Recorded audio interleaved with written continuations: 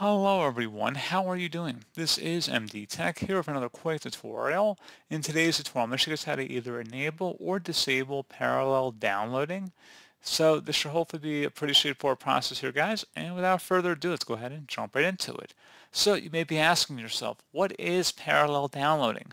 Well, very good question. So basically, as the name would imply, parallel downloading is just an optimization when you're downloading a file, particularly of a larger size.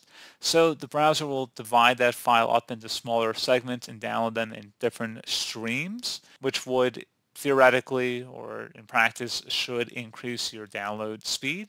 By doing parallel downloads, it should speed up the process by breaking up that download into smaller concurrent downloads. So now that we know what it is, let's go ahead and jump into how to turn it on or off. So open up the Chrome web browser if it's not already open, and in the address bar, you want to type in Chrome and then a colon // flags. Go ahead and hit enter to search for that.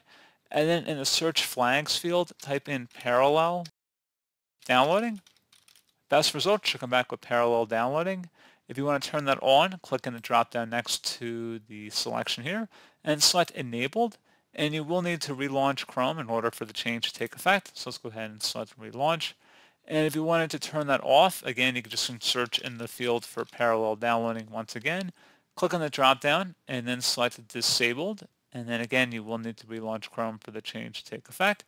So again, pretty straightforward process on that, guys. And as always, thank you for watching. Do hope I was able to help you out, and I do look forward to catching you all in the next tutorial. Goodbye.